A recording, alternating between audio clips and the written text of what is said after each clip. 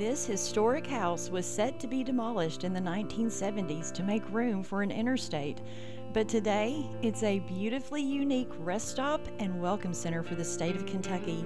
This week we are visiting Whitehaven in Paducah, Kentucky, and the interstate bypassed it, but not by much. That is I-24 headed to Nashville. The original structure of this house was a two-story brick house that was 40 by 50, so about 4,000 square feet, and it had 8 rooms and there was a kitchen to the back. It was built from 1859 to 1865 by Edward L. Anderson, and he was a tobacco farmer.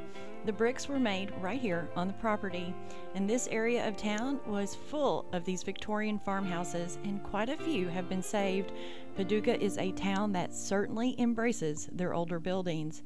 In 1903, it was sold to Edward Atkins, who was a cashier for the German-American Bank.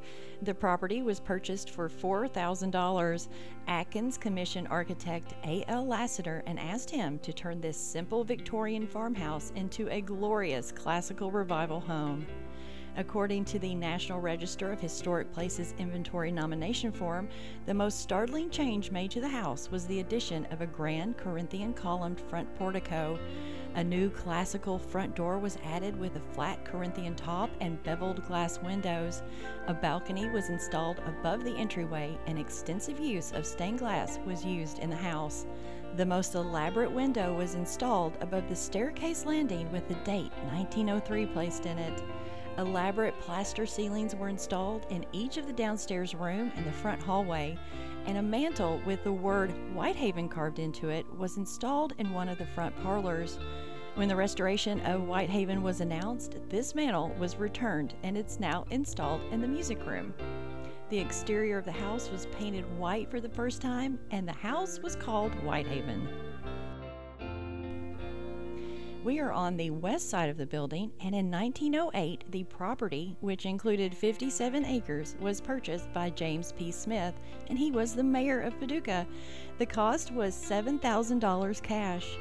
The Smiths renamed the estate Bide-A-Wee, which translates to "come rest a while." The area between the main house and the kitchen was enclosed, and the Smiths also added additional rooms to the rear of the structure because they had 6 children. The attic was converted to a playroom. All in all, they added over 2,000 more square feet. This is the rest area, which used to be the kitchen, and as you can see, it's just like most rest areas. But when I was in here, I found these photographs of the condition that this building used to be in. The Smith's daughter Elizabeth was the last family member to leave the property. She left in 1968. At that time, everyone thought that the house would be demolished to make way for Interstate 24. Fortunately, the interstate bypassed the house by less than half a mile. While the building was saved, the caretakers removed all the expensive interior woodwork and the ornate stained glass windows. By the late 1970s, Bide-A-Wee was vacant and dilapidated. Vandals moved in and the interior was further damaged. Every window and mirror was broken and graffiti littered the walls. Rain and snow also damaged the structure further. In 1980, when I was just a kid, my dad was looking for a property to renovate, and he brought me up here, and I remember being incredibly scared of this place. It was like walking into a haunted house. There was a lot of graffiti, glass and rotten wood was all over the floor, and most of the walls had massive holes. This is the east side, and that is a brick carriage house that is used for storage, and that carport was added by the Smiths. Mrs. Smith and her daughter Elizabeth were enthusiastic gardeners, and they tended to extensive formal gardens, and they would host beautiful garden parties.